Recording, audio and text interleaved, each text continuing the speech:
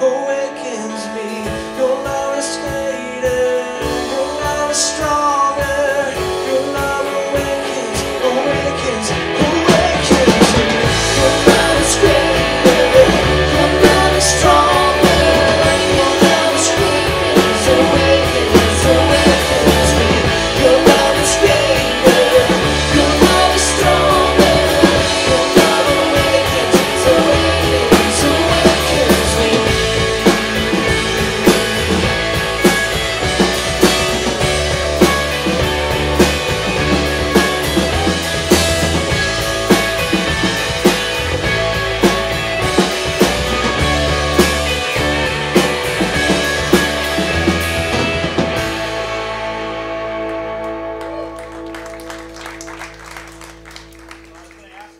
Are awake, but I think you proved that you are awake. So good morning to you guys on this Super Bowl Sunday, or if you're a Chiefs fan, it's like what could have been Sunday, you know? So I know. Hey, I feel the pain. I'm with you guys. Right here. Okay. So glad you guys are joining us for worship. Let me tell you something. Pastor Tony, what? Someone say something crass? All right. Rough crowd this morning, Doug. Might have to have some protection up here. All right. Security, please. Security. All right. Huh? Oh, okay. Sorry. Anyway, so glad you come and worship with us this morning. Wanted to also give out a shout out to those who are on our iCampus and just say thank you for connecting with us online. And Heather's back there, and she's ready to minister with you online this morning and just to encourage you in any way she possibly can. So if you are a visitor here with us this morning, when you came in the door, you were given a bulletin. Inside that bulletin, there's a card that looks just like this. And we use this card at Northbridge in various ways. We use it to communicate some needs that we may have in our lives, some prayer requests. We also use this card to sign up for different ministry opportunities that are with us. We also use this card for first-time guests. And so if you are a guest with us today, would you do me a favor? Would you just write out your connection? And there's a little box out here by the garage door. You can just slip that in there and just let us know of your attendance here. We would really appreciate it. All right. Are you guys ready to stand to your feet and get to know one another, encourage one another? Let's do that right now before we continue in a time of worship.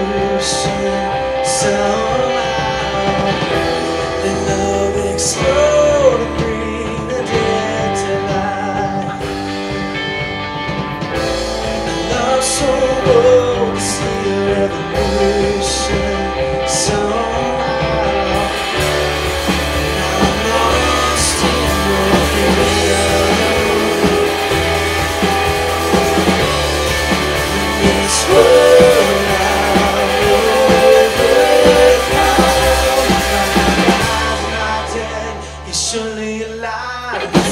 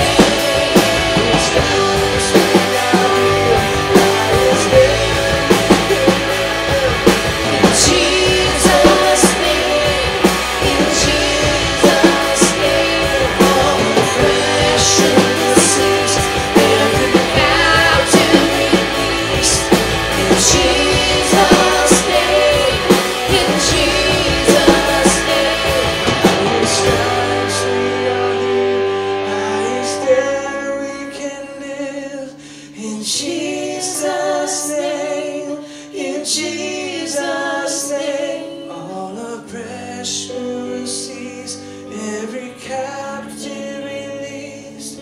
In Jesus' name, in Jesus' name.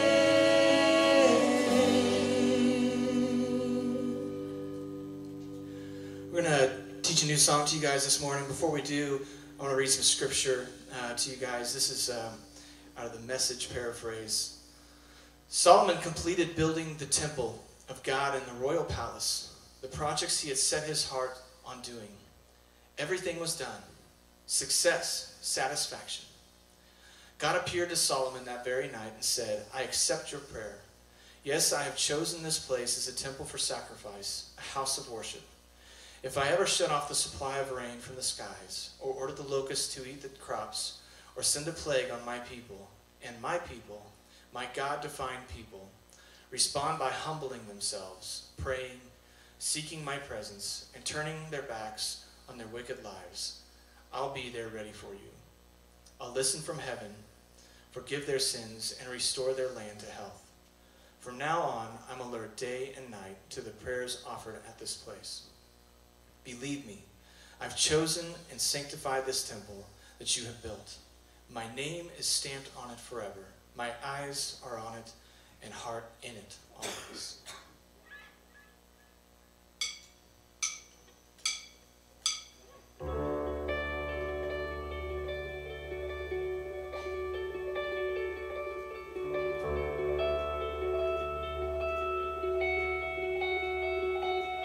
You take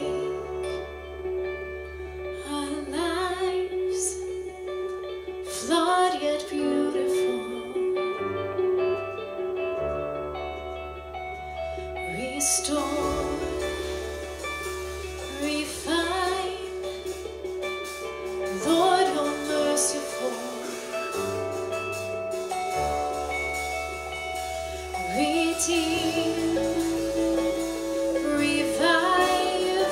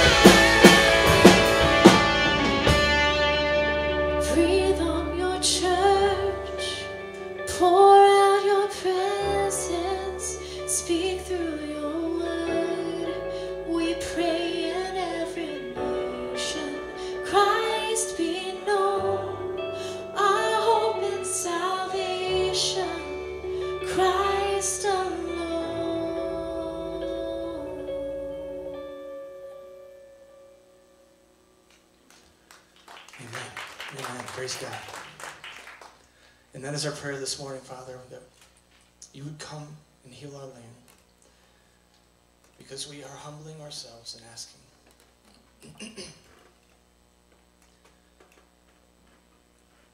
God, change us from the inside out. Make us new again. Recreate in us that love that we had for you, that it may burn bright, God, and that the people around us may know and recognize you. God, we just thank you for all that you do for us. We give you all that we have, and ask that you would speak to us now, God, as we open your word. And it's in your holy name. Amen. Amen. Go ahead and be seated, and we'll get the lights turned up a little bit for us so we can see each other. Hey, we finished out a 4-week series on blessing, and just looked at what it means to be blessed. And I'll tell you up front, one of the goals that we had as we were going through that series is just to really kind of figure out some and think about some parts and pieces of the concept and the word bless that we just don't consider very often. And so we talked about the fact that we're blessed, so we are expected to be a blessing to others through giving of ourselves, giving of our finances. Pastor Mike last week talked about what a blessing it is to carry the story of the gospel, the message of the gospel, of how it changed us into other people's lives, and what a blessing that is. So we examine just different aspects of blessing, but I just feel it's important as we are moving into this new series of Multiply, and we continue to think about the concept of blessing, to just say what many of us intuitively know, I think, but we just want to make it really clear, and that is, yes, when it comes to blessing, God blesses his people. Yes, he does. He takes great delight in blessing his people. Another way, the word blessing is a churchy word, so another way to describe it is God rewards. God rewards his faithful people for living under his leadership, living under his authority, doing his will. Now, I'm not talking about, when you hear me talk about salvation is a different experience than God's blessing. You see, I've met a lot of people who claim the name of Christ. They're Christians through and through. They've surrendered their hearts to Jesus. They confess their sins. They invited Christ to take leadership of their lives, but they still live their life with this constant struggle of who's boss. Who's the boss? They're just constantly working overtime to almost they're almost kind of asking the question, how bad can I be and still be good? And hear me clearly, when someone chooses to live like that, not talking salvation here. I'm not talking, I'm convinced the Scripture does not show anywhere, I can't find a place in Scripture where God's love turns away from his people, or where you have salvation and all of a sudden, inexplicably, you just lose it. I just don't find any conclusion there. I don't find any Scripture that we could refer to give us that belief or that sight. But so I'm not talking about salvation here, but I'm talking about blessing. That I've met a lot of people that they choose to walk away from God's blessing in their life. They say no to God's best. Because God rewards people who honor him and who follow hard after him. And if you don't believe me, think about just the Scriptures we know together. Think about Jesus, just the many stories he told. Like, I'm thinking about the parable, the story of the many servants with the talents. Remember Jesus talking about how 3 different servants got 3 different levels of monetary gifts. They were put in charge of stuff, and 2 of the servants, they were able to take that money and they increased it, and then 1 servant did not. 1 servant just evidently just buried the money that he was in charge of and just handed it right back. And remember, Jesus said to the 2, he said that the master to the 2 that did something good with what they had, he said, "Well done, good and faithful servant," right? And there was a message there that Jesus was saying that, hey, God one day is going to say, well done for those who deserve to be told well done. Jesus is saying, hey, there's going to be a reward waiting for those who are living out these kingdom principles. Remember also,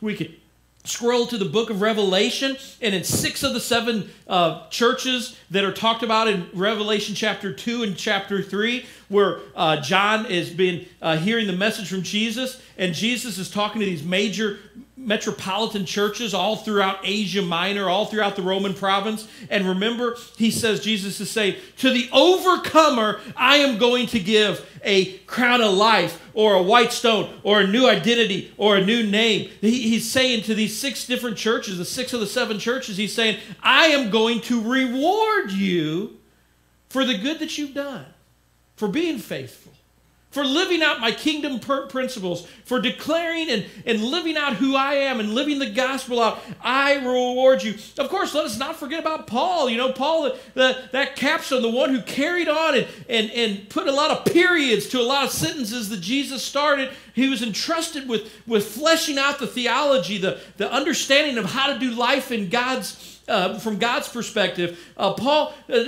through the Corinthian church, to the Philippian church, to the Ephesian church, he is talking about this reward system. And, you know, he talks about it oftentimes in terms of fire, that we're going to take all of our life and put it into a furnace. And this furnace is going to melt away all the dross, and it's going to melt away all the stuff that's just earthly and just is, you know, just kind of He's going to melt that away. And what's going to remain is going to be those precious jewels and the silver and the gold that comes as a result of doing the will of God, so that those people will be blessed. Twice Paul talks about to these churches about how we will be given a crown of life, we'll be given a crown of authority, a crown of leadership, whatever that looks like in heaven, because of our presence before God and our ability to stay fast to Him and to stay fast to His purposes. So needless to say, God blesses His people when His people are living according to the ways of God.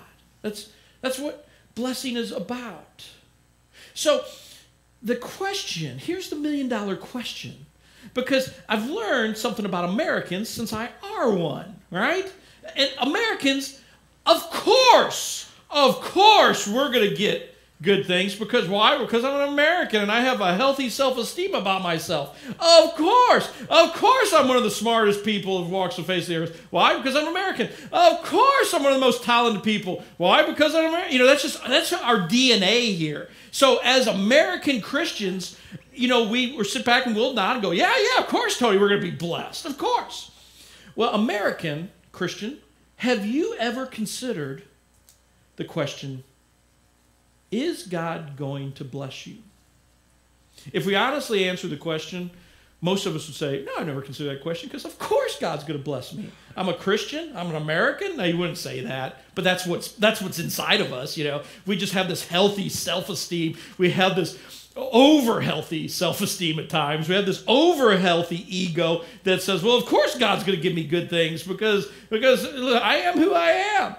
But do you realize that there's many of us that are not experiencing the blessings of God because we're not blessable?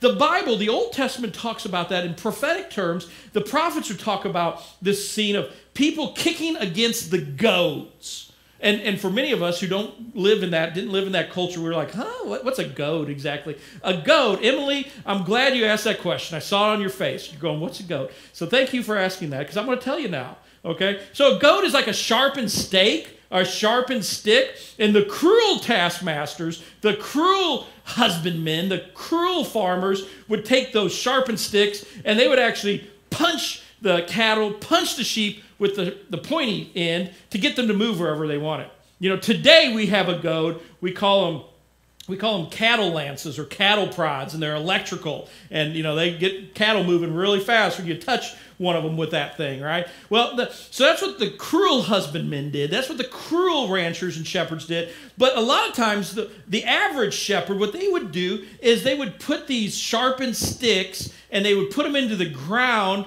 and they would use those to build walls to do two things: to keep the wolves out and the thieves out, and to keep the cattle penned into a pasture area. Or they would use them, they'd set these walls up to funnel the shepherds to where they wanted to go, where they needed to go, right? And so obviously the smart sheep, if there's such thing, would not push against the pointy end of the spear, right? It would go away from that and go where the shepherd wanted him to go. Well, these prophets would then describe, and they'd say, hey, you, when you're saying no to the will of God in your life, when you're saying no to the purpose and the cause of God in your life, it's like you're a sheep trying to kick against the goad. So just imagine in your own mind, you're a sheep, right? And these sharp sticks, and you're sitting there with your foot kicking this pointy end, what that's doing to you, right?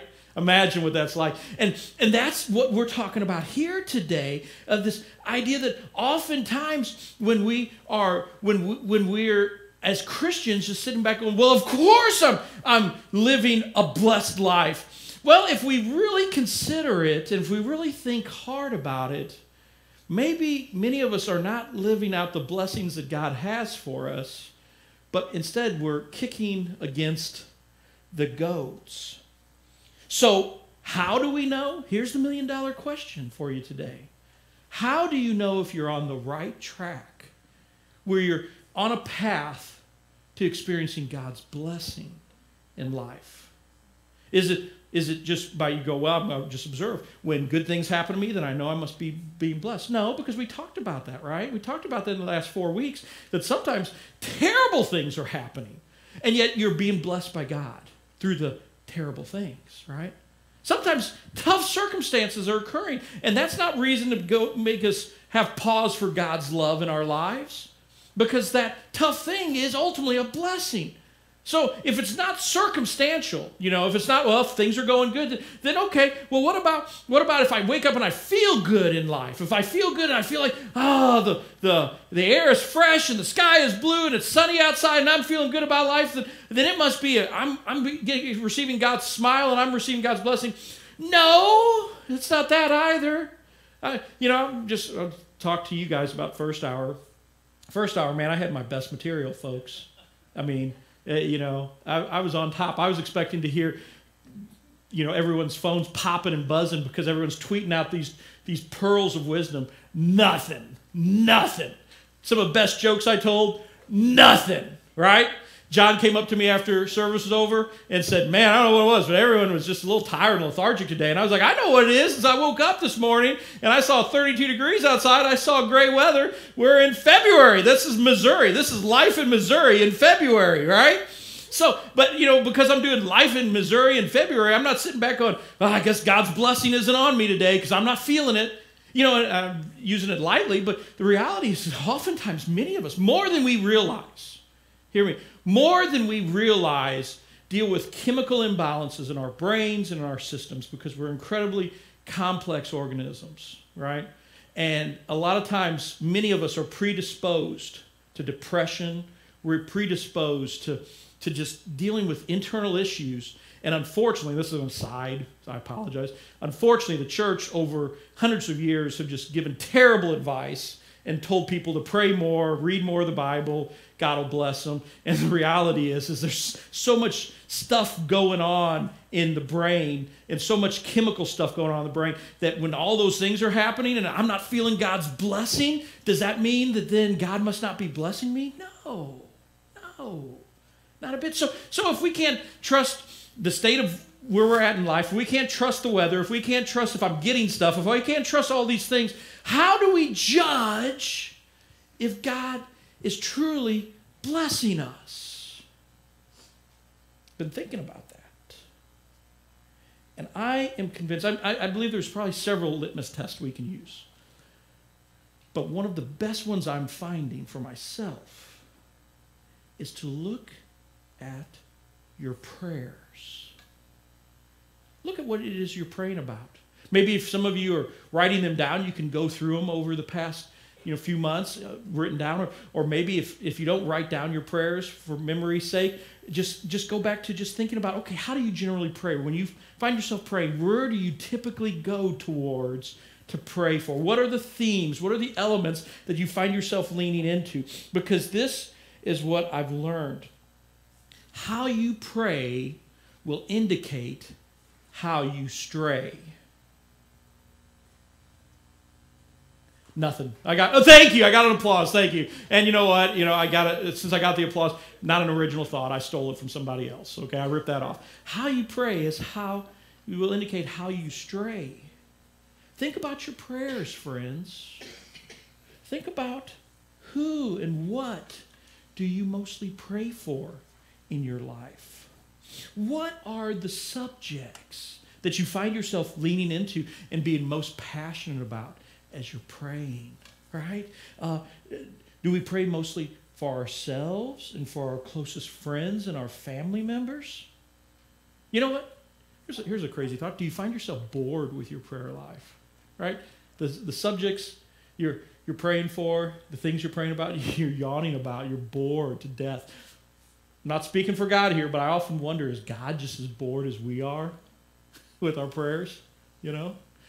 Do we find ourselves praying for things like a safe commute home from work? God, just protect me as I'm in my car driving. Are we praying for a good day at work or a good day at school? Are we saying, is the bulk of our prayer life students, God, just give me an A, just give me a good grade today, just help me get through this test? Or we find ourselves praying for, God, I want more. Give me more. I want more money. I want a bigger car. I want a nicer home. I want kids that mind me. Do we want just more good stuff? Or maybe our prayer is, God, I don't want to suffer.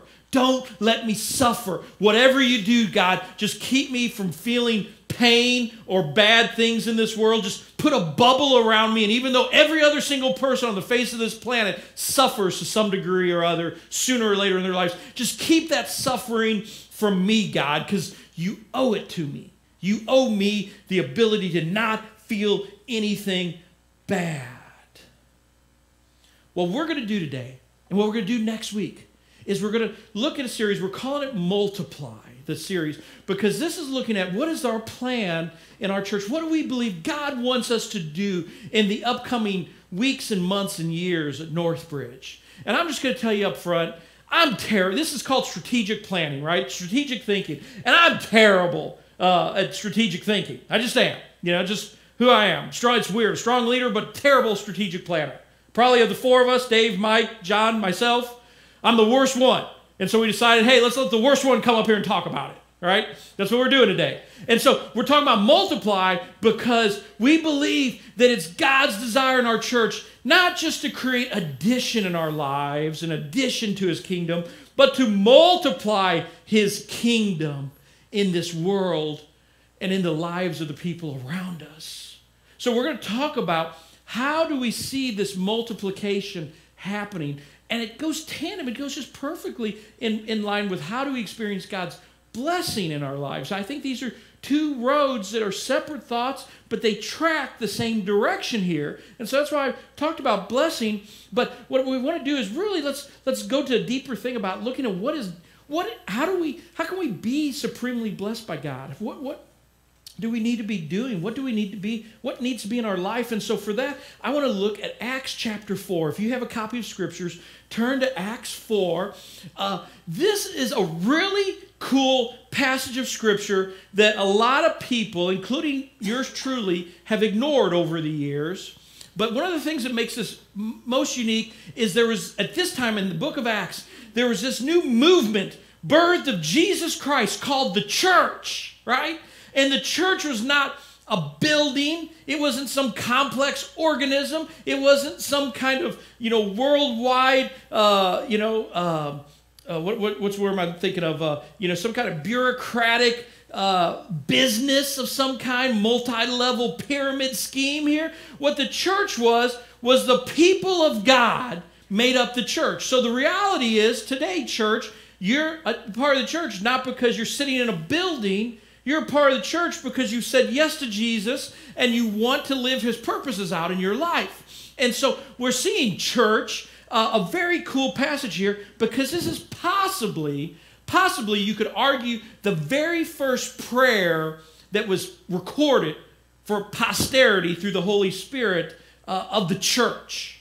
One of the very first prayers you could argue that is being told here. And so let's look at it now to get the context. So Jesus dies, is buried, rises from the dead, spends 40 plus days teaching his disciples, his believers, about what has happened and what's going to happen. And then he ascends to heaven to give the rest of the work to his people. And so these people, this early part, this group, this ragtag group of followers, they're in a room and they're praying. The Holy Spirit comes upon them. First time in human history where the Holy Spirit doesn't just come to one special person and leave. Come to a special leader and leave. Come to a special person and work for a period of time and leave. But for the first time in human history, every believer, every follower of Christ has equal access to the Spirit. And so the Spirit comes and indwells in His people. And they go out and there's a celebration. There's a religious festival happening where literally the world is at Jerusalem doorstep.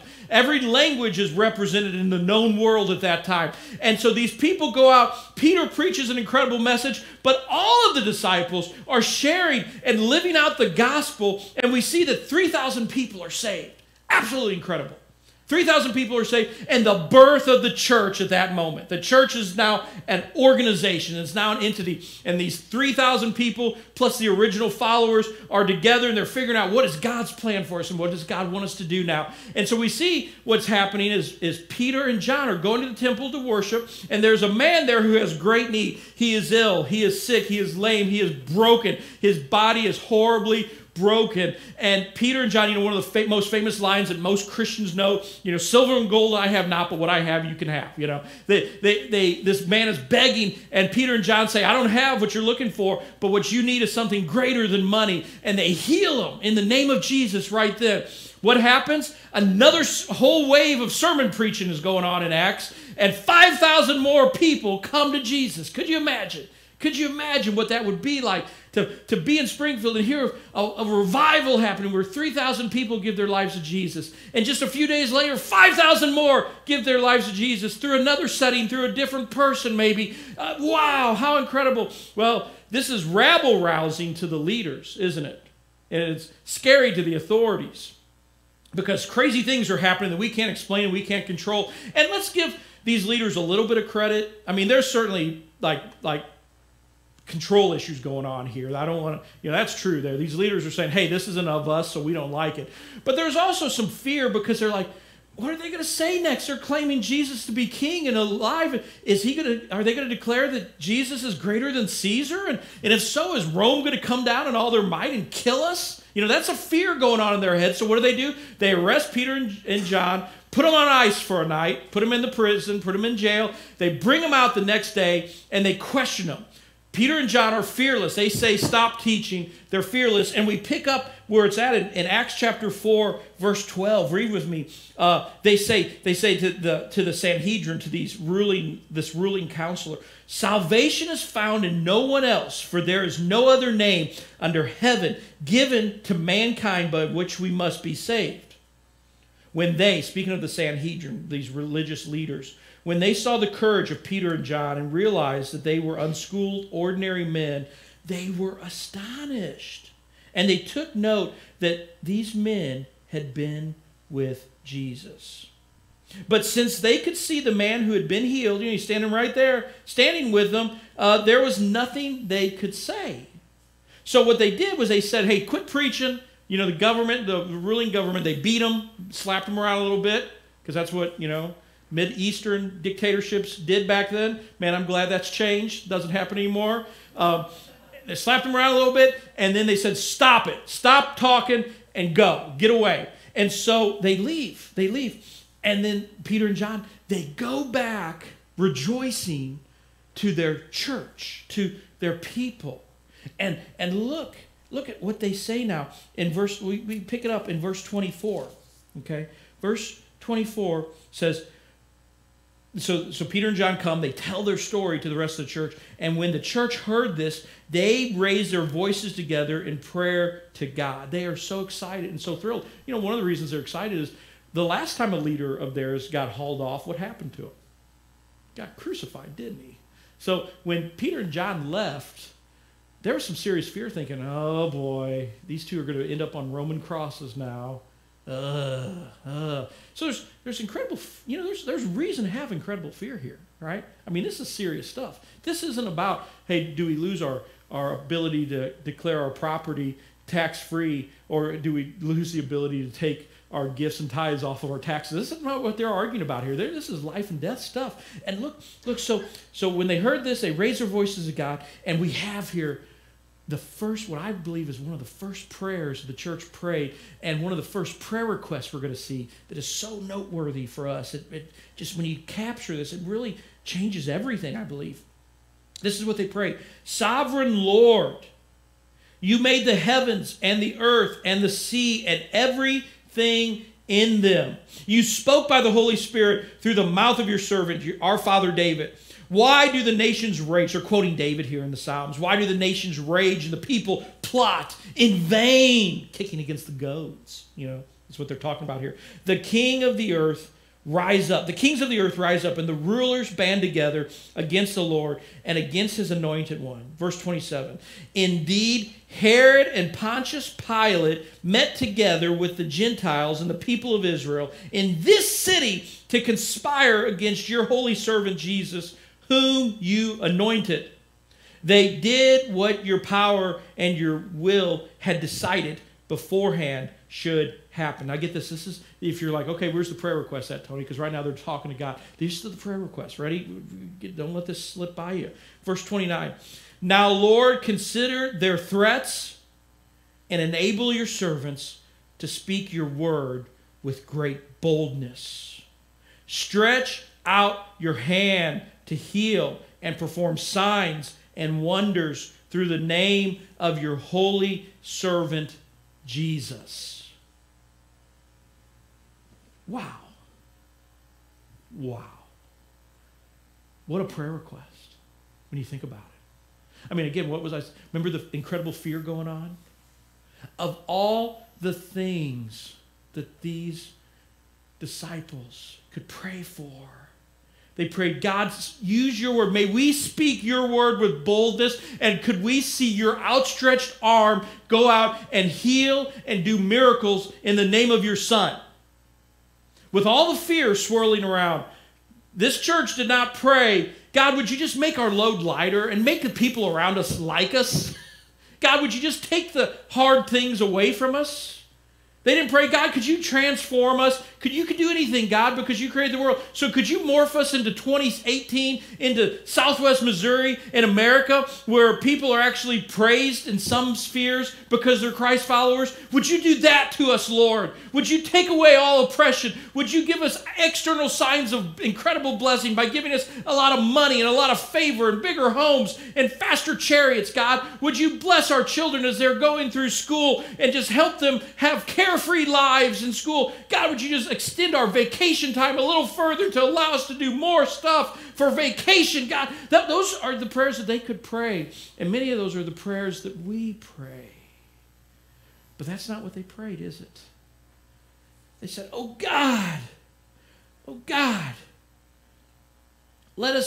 make us bold to speak your word and stretch out your hand to heal and perform signs and wonders through the name of your holy servant Jesus. Now, I'm going to stop right there for just a second, take a time out from our sermon, because I know in some of our minds, some of us are thinking, hey, this signs and wonders thing, Tony, I know churches that are into that, and I'm not one of those people. I didn't come to a church to look for signs and wonders, Tony. And let me just tell you just honestly, between you and me, neither am I, okay? I can promise you we're not going to have the vat next week out here with the snakes, okay? I can assure you that's never going to happen.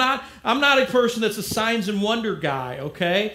But as we look at this verse, if we're feeling a little uncomfortable with it and going, whoa, wait a second, what are you trying to say here? What are you hoping is going to happen? I would, and I also say this, I realize there's some of you that are into the signs and wonders thing, and you grew up in churches where you embrace that, and so I realize I'm on a bit of a tightrope here that I could offend anybody, and probably by the time I'm done with this talk, I'm going to offend everybody, which, okay, here we go, put on my crash helmet and let's go right into it. Here's what I would give you about this verse. If you feel comfortable with it or uncomfortable with it, I would argue that what's happened in America over the last 120 years has not been what this verse is about. The reason I took my glasses off so I won't have to look at you, and I just go right into it, 120 years. See, the American church has been doing signs and wonders where, for the most part? inside the church. Why? Because God's people need encouragement, and not God's people need a little excitement, and God's people need to feel the Holy Spirit in a powerful way. But do you note that in the New Testament, I can't say 100% of the time, but definitely 95% of the time, when signs and wonders are talked about, where are they being done at? Outside of God's people meeting. Why? Because God is showing that He is powerful and He is trustworthy. And He's doing it with people who've never been exposed to the teachings of His Word. He's doing it to people, to these Romans, to these Greeks, to these Scythians, to these Philippians, to these Etruscans, to, name whatever people group in the known world at that time. Many of those people never heard one iota about Adam or Eve. They never once heard about Abraham. They never once heard about King David and how God used King David to slay Goliath. They didn't have any of that aspect. And so they had to go through light years to be caught up to know that, hey, God is trustworthy with what He says. And this is why it makes sense that His Son died on a cross and rose from the dead. And so one of the ways that God did that was by using and showing incredible power. That He had authority over sickness. He had authority over death. He had authority over disease. He had authority over the matter, the earth around us, the skies and the seas. And that's why we see God, in essence, God was kind of showing off.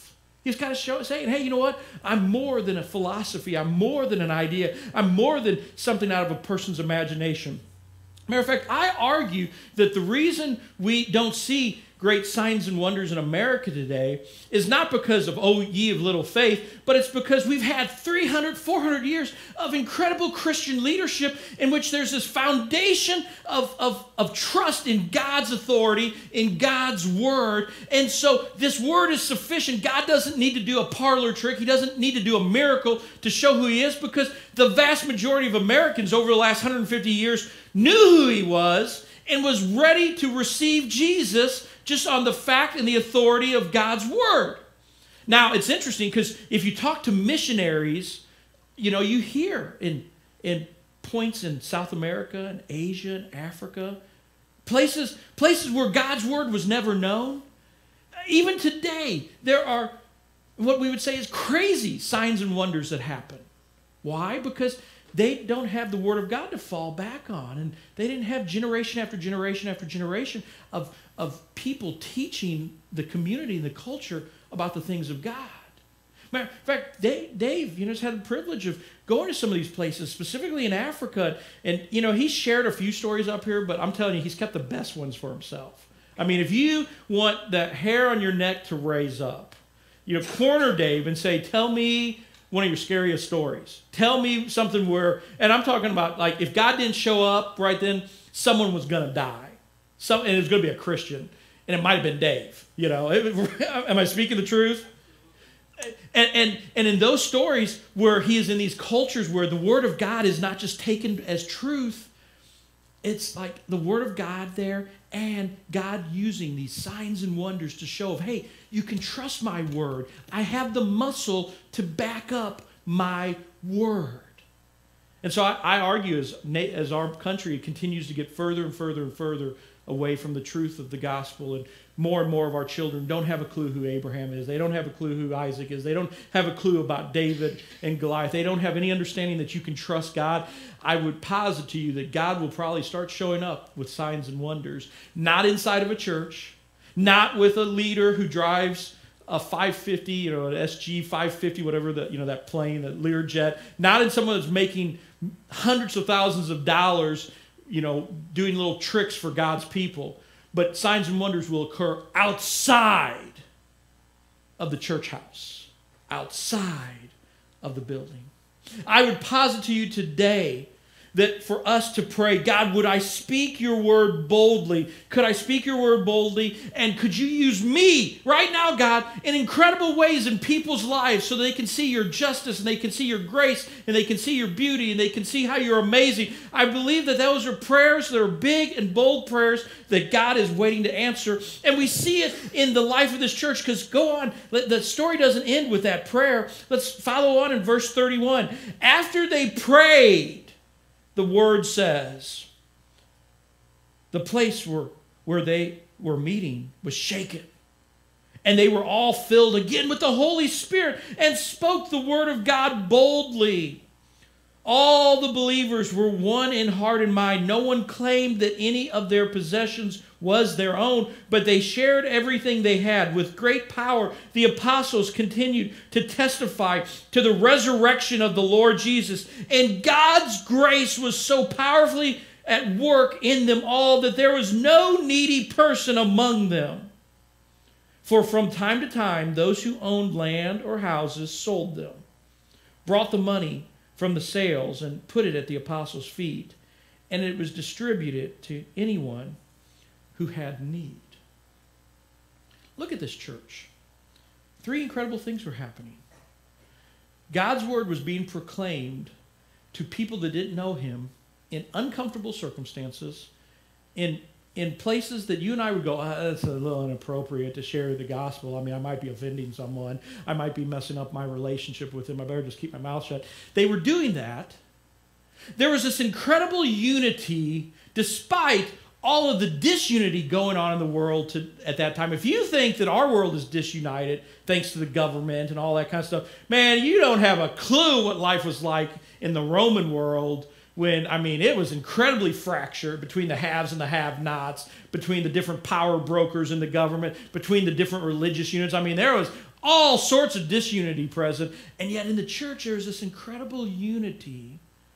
And then on top of it, this giving, compassionate, grace-filled spirit to the point of where anyone inside of the church, anyone that was a part of the church did not have a need, because if there was a need present, someone that had would give to them. I mean, this incredible generosity. Do you realize those things happen today, but more often than not, they happen because a preacher or a small group leader or someone within a church provokes and prods and guilts people into doing that, right? If we did this big outreach thing this week, some of you'd show up. Very few people would be saying, oh man, awesome, I get to share with strangers about the good news of Jesus. Oh, I can't wait. Thank you, Tony. Thank you for making that happen. Some of you would show up going, well, if I didn't come, I know my pastor, and he'd be calling me wondering where I was, so I better just go and get it over with. Right? Or with giving, with this unity. Those things happen today, but oftentimes they happen because a preacher is pushing you into that. Look at what this church, these things were happening not because a pastor, not because John or Peter was pushing them to do it, but it was just naturally, spontaneously happening out of their passion, right? Not because of some preacher, but because of their passion. These things were happening. Here's a noteworthy statement that I did come up with that you need to just make note and just put it in your life. And that is, your passion will follow your prayers. If you're upset because you don't have a lot of passion for the things of God, I promise it's because you're not praying for the things of God. If you're wanting to be more generous, then start praying more generous prayers. You want to be bolder in your walk with the Lord, start praying bolder prayers, and you will see some changes. So I did a little exercise this past week, and I would invite you to do it. I went back and looked at my prayers that I recorded, and I'll confess there's far more prayers I prayed that I did not record, but I could kind of remember the themes, right? But I asked God this question. I said, Lord, if you answered all of my prayers in 2017 with yes, that's how you answered every prayer I prayed, what difference would it have made the world around me? Think on that. One of the things I concluded for myself, is that a lot of the prayers that I prayed were about me, myself, and I, my family, my friends. And I had to do hard work with King Jesus this week when I recognized, God, if you said yes to everything that I prayed for, most of the world would look the exact same that it does today. You know that? And I have a feeling that there's not going to be a lot of people in this room that can judge me because you're right there with me. And the reality is if God said yes to everything we prayed, would the world be very different today? Would we see slavery eradicated? Would we see the hungry fed? Would we see corrupt and illegitimate governments destroyed and righteousness brought throughout the world? Would we see our children being taught the truths of the gospel? Would we see lost people coming to Jesus and coming to Christ? Would we see those things happening? Or would we just see our family and our friends and the people that we love the most blessed the most in our lives?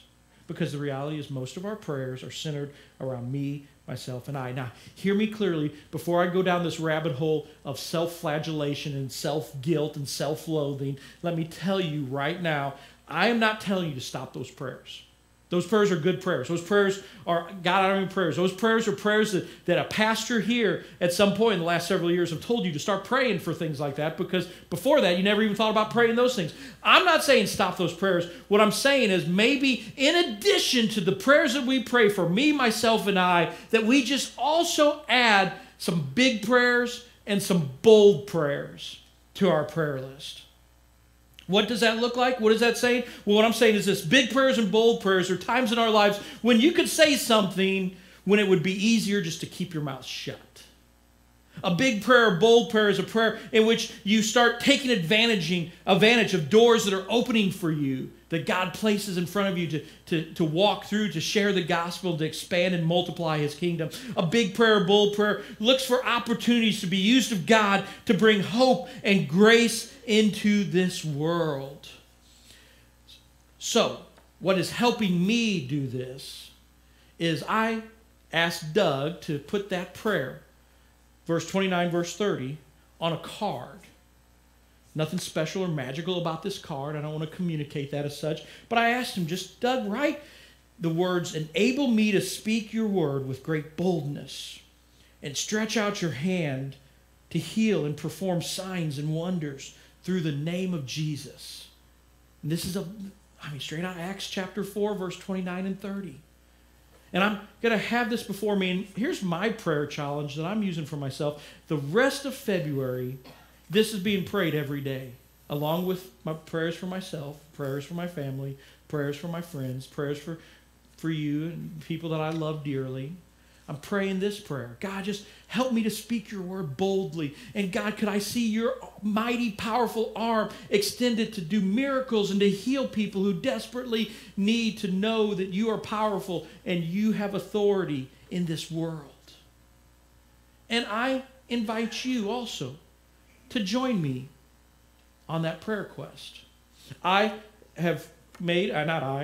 made these cards, and we have some here and here. We have cards at the prayer station in the back over here, and the prayer station over here. We have cards available on the tech in the tech area there on the shelf over there.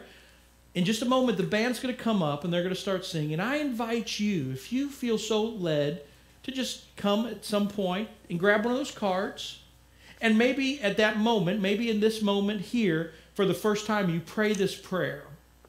And then you're making a commitment, and I don't know what God's whispering to you. Maybe your commitment is, hey, Tony, I'm going to do it for this week. Hey, Tony, I'm going to pray today, and that's going to be it. Maybe the commitment is like mine, hey, the rest of February I'm praying this way. Maybe for some of us, it's a sense of, you know what, I need to pray this for 2018. I need to be praying this the rest of this year.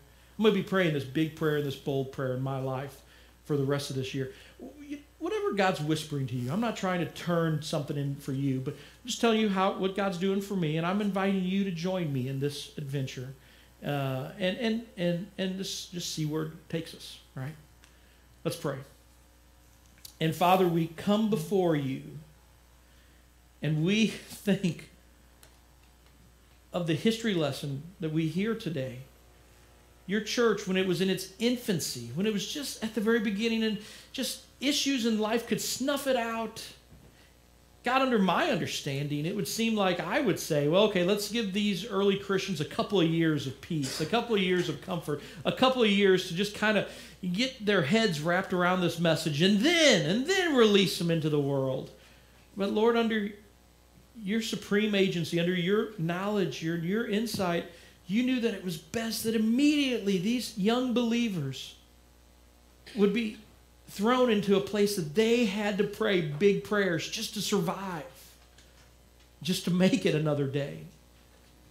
And then we see what the history shows us, what your word records for us.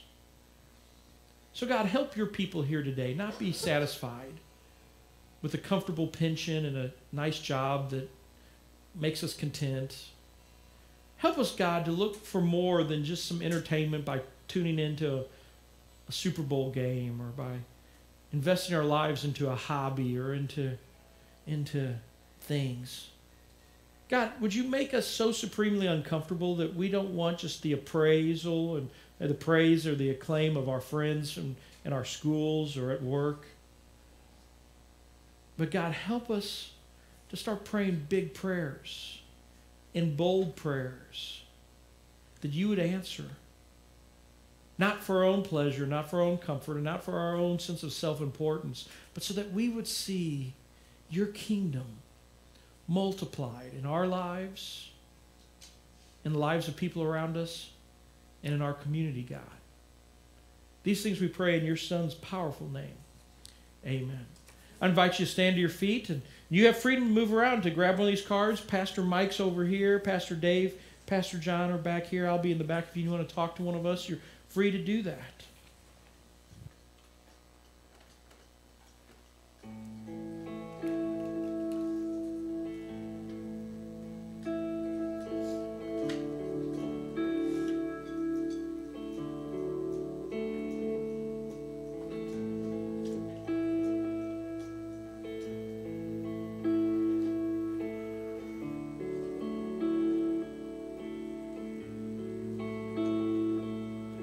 You stood before creation,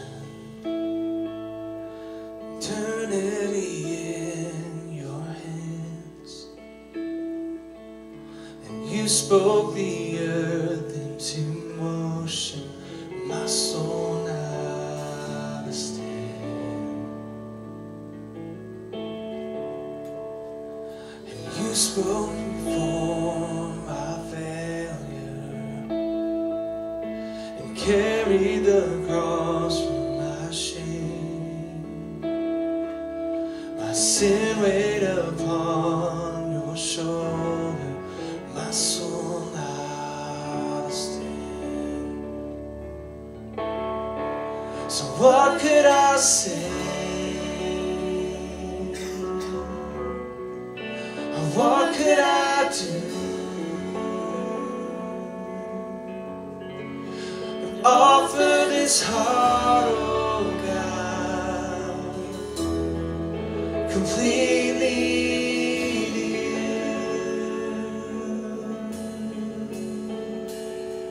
So I walk upon salvation, the Spirit alive in me, this life to declare.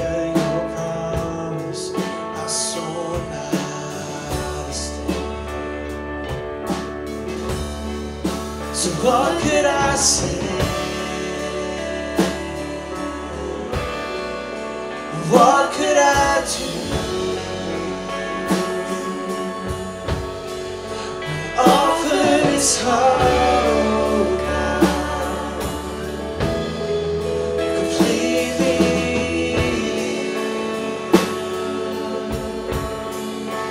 What could I say?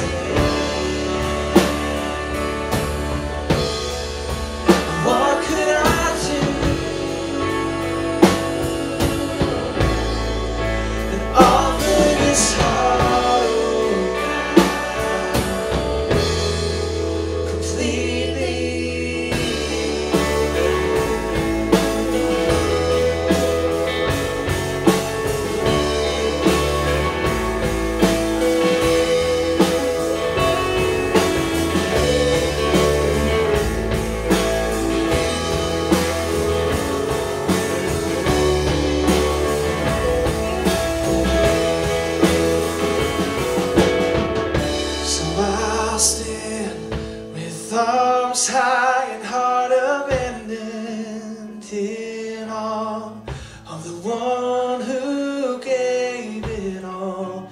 I stand, my soul, Lord, to you surrendered all. I am is yours. I stand with arms high and heart abandoned in awe of the one who gave it all. I stand, my soul, Lord, to you surrendered all. I am is yours. I stand with arms high and heart abandoned in awe of the one who gave it all. I stand, my soul, Lord, to you surrendered all. I am is yours. And I stand with arms high and heart abandoned in awe of the one who gave it all. I stand, my soul, Lord, to you surrendered all. I am is yours. I stand with arms high and heart abandoned in awe of the one who gave it all. I stand, my soul, Lord, to you surrendered all. I am is yours. Oh, I am is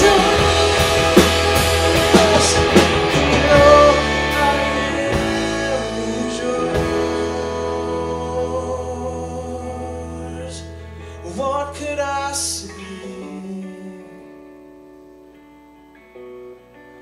And what could I do? And offer this heart around completely to you.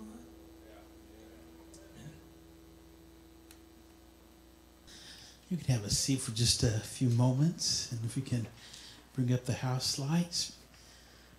Very powerful word from Pastor Tony, and as I said this in the first service, I knew what he was going to speak on this morning, but I don't know if I was just still not ready for it yet. But it was very powerful, and it really spoke deeply into my soul.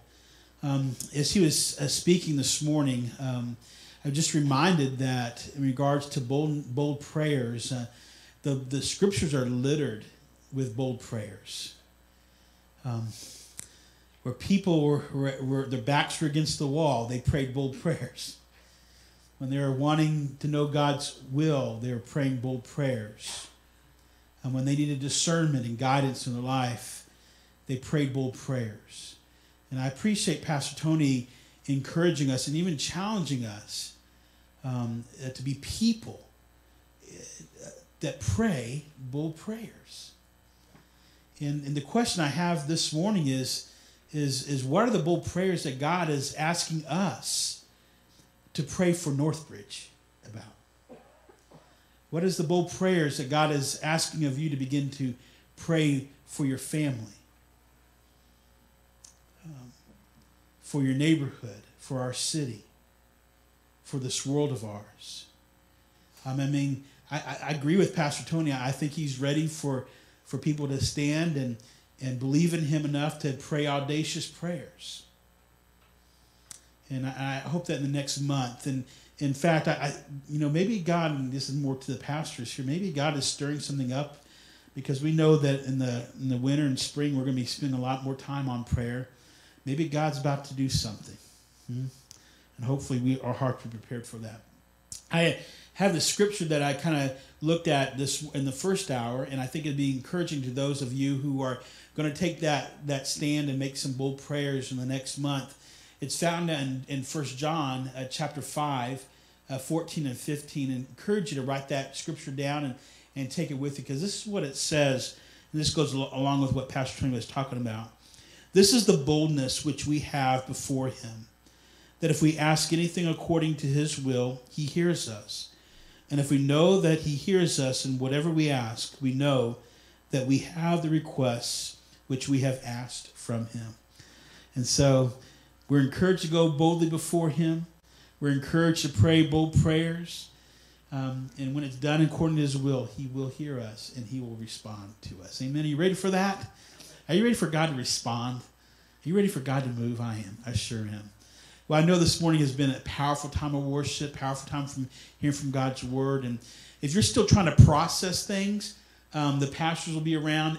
After the service is over with, grab one of us and let us know how we can minister more to you and encourage you in some way. In your bulletins this morning when you came in, I hope you had an opportunity to read through that. There's several ministry opportunities for you to be involved in. If you are still in need of a small group, hey, we would love to get you connected. Pastor John or I would love to connect you with a small group and allow you to begin that process of community life within Northbridge. If you are blessed today in some way, will you just make that known to the Lord? And would you just pray with me? And then this is how we'll just pray, and you'll be dismissed. We'll just pray. Father, thank you for your word. Thank you, Lord, for the boldness of Pastor Tony and preaching to us. Just the desire, Lord, to see you move in our lives and in the life of our church and the life of our world.